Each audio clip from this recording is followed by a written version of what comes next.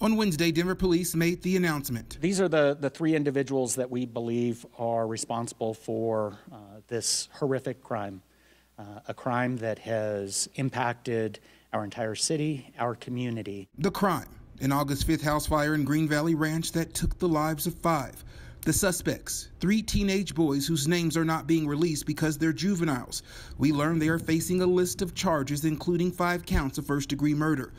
The victims, the diol-family, a husband, a wife, their daughter, his sister, and her infant baby girl. And as you know, we are immigrants that came all the way from Africa to seek opportunity in this great nation.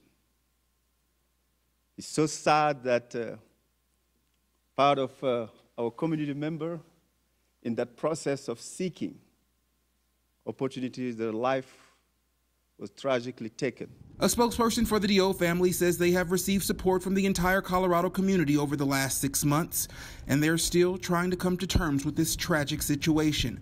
Police are not releasing much information, but did say they believe the teenagers set the fire to the home on purpose, and they have not uncovered any evidence that indicates this was a hate-motivated crime.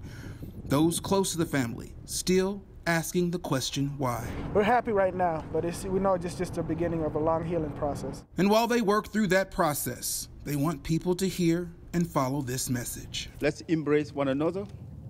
Let's love each other. Let's not let horrific crime like this define who we are as a nation and who we could be as a state. And on Wednesday, we also heard from Mayor Michael Hancock, who called this one of the most heinous crimes he has ever witnessed in our city. Gary, just hoping that a little bit of this information can bring some type of closure to the family as they work to heal. Yeah, well, I don't think there's any doubt about what the mayor said being true, that's for sure. Okay, thank you.